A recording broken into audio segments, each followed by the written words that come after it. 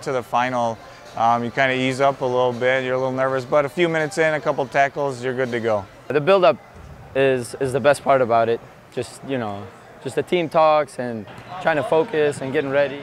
Every final is very close. It comes down to the last 5 minutes, a mistake, or someone does, you know, something pretty amazing. It's always tight.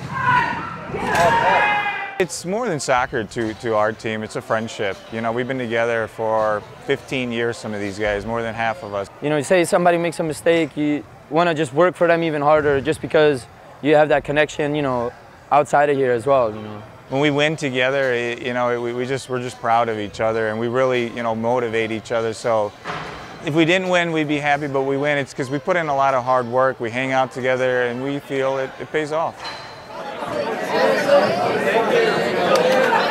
We're getting older now, so there's about half of us now have, you know, been married, have kids. So a few of us, you know, with the wives and the families, we hang out. We'll have barbecues, dinners, and so forth. So it's become a bond from when we were in college. A lot of us played together to, you know, we hang out with our wives and children now. So it's pretty cool.